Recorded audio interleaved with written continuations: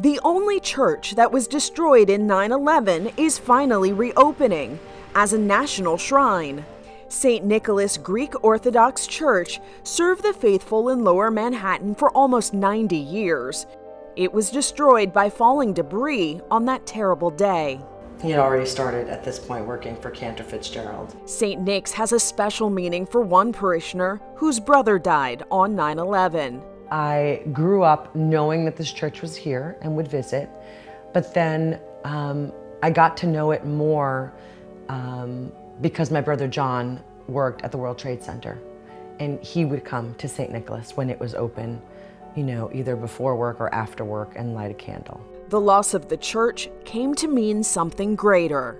When we discovered about the fact that St. Nicholas was also lost, you know, we thought that there was some kind of a message there, you know, that the victims did not die alone.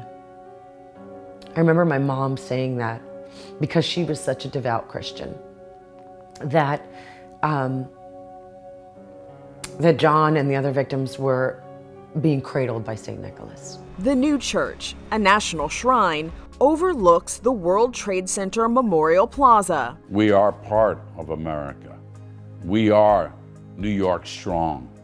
We are going to rebuild, and we wanted to rebuild a St. Nicholas shrine that would be a shrine for the entire country and for the world to see that it is a light on a hill. September 10th, when we light the church from within, represents the triumph of, literally, the triumph of light over darkness. And John's sister wants the St. Nicholas Shrine to be a place where she can honor her brother and where other families can reckon with their losses. Being able to come and worship at the site of my brother's death in a beautiful chapel that not only honors John, but all the victims that died that day, and is a symbol of this rebirth, is unbelievably important to me now.